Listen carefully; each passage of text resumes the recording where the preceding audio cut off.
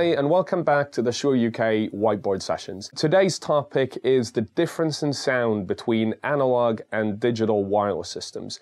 And when I was asked to talk about this subject, I think it quickly became apparent that this is something that evokes emotion, can be very subjective, and we could probably sit here all day for the next 8 hours discussing the benefits, the pros and cons of analog versus digital.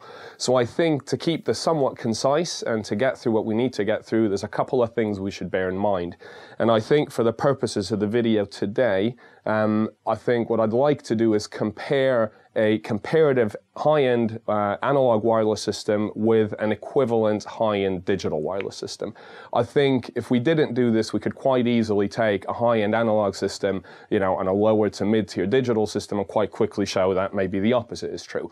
But since we all want to believe that digital systems are better, I think we can point out a couple of things that might prove us into the right direction. So a couple of things before we start. We'll take analog on this side and digital over on this side. Let's remember that we're talking about wireless microphones. So from a radio frequency modulation perspective, an analog system has an ever-modulating RF carrier, whereas a digital system is a series of zeros or ones. In a previous session, we went into some detail about how these various modulation schemes work, and if there's one thing to remember from it is that in an analog system, the amount of modulation is always directly dependent on how much audio signal we have. So if I talk quiet versus me talking noticeably louder, this signal would modulate either more or less, and again, directly related to the amount of input signal. Whereas on a digital system, we are always modulating in discrete steps. Another thing to bear in mind when we're comparing analog versus digital wireless systems really is what was the application that the system was designed for in the first place.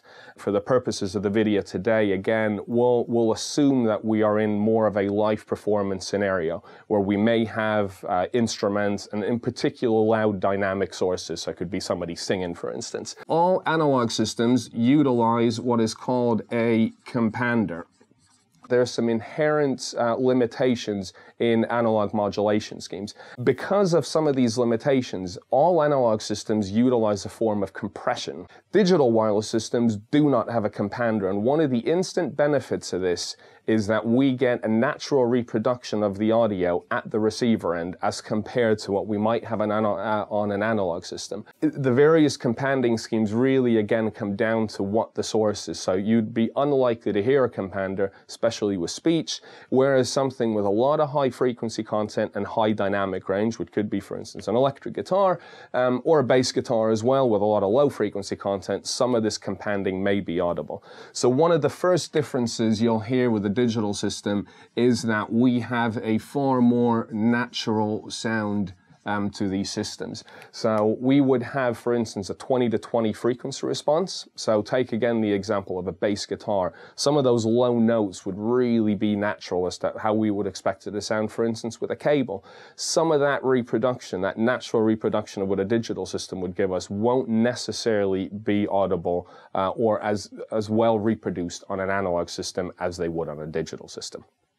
The last thing between analog and digital systems that we can really compare that has a rather direct impact on the audio quality is the inherent ability of a digital system to have a far better carrier to noise ratio than an analog system would, and in particularly in harsh RF environments. So let's draw this out here, you should see what I mean. So this here is our RF noise floor, which for instance could be down at minus 100 dBm, so nice and clean.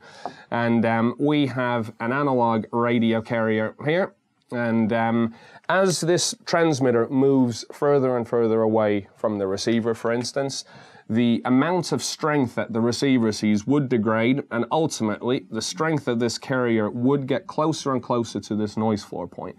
As an analog carrier degrades in its received strength from a receiver point of view, we would start hearing some of this noise floor creeping into the audio signal. So an analog carrier, when it's close to the noise floor and the carrier to noise ratio isn't great, we start to hear some of those artifacts bleeding into the audio. And the more of those carriers you have, or wireless microphones you have, the larger that noise would be. Whereas in comparison, if we had a digital radio microphone, as this digital carrier weakens in strength when the transmitter goes further and further away from the receiver, we retain a perfect audio all the way down to the last points of the noise floor until we actually hit the noise floor and the bit stream disappears. Once the bit stream disappears, we lose all of our audio. So the trade-offs are quite clear to see, is that the carrier itself, from an analog perspective, as we get close to the noise floor, some of the noise creeps into the carrier. In a digital system, we have perfect audio all the way up until the noise floor, but once we hit this point, it all disappears.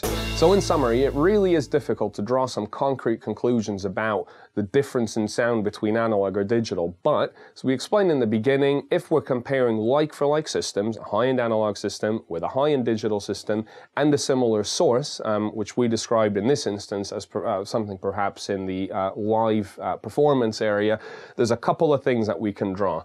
Digital systems do not have a compander. They also have a wide frequency response. The two of those really combine to typically give digital systems a more open and natural sound, especially in low frequencies and high frequencies. So anything like a bass guitar or an electric guitar with plenty of high frequency content, typically you get a more natural reproduction of that source. And lastly, digital systems exhibit cleaner audio in bad carrier to noise ratio environments. So those harsh RF environments, as the carrier drops close to the noise floor, digital systems are able to better reproduce the original audio than analog systems are. If you want to know more about a variety of subjects, we do run a series of classes all under the Shure Audio Institute. For more information on these, please visit the website below. Thank you very much.